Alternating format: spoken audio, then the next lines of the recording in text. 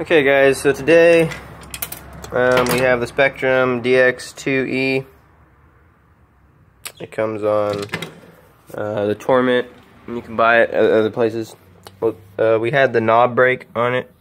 It wasn't centering like it's supposed to. What happens is the spring on the inside breaks. So you just got to take all these screws off right here. You know, there's some behind the sticker there. Take that off. You'll see after that you'll have, I think, 4 screws right here, or 3. Take that off. You got 2 screws on the trigger right there. Go ahead and pop that off. Then you got your last 2 right here.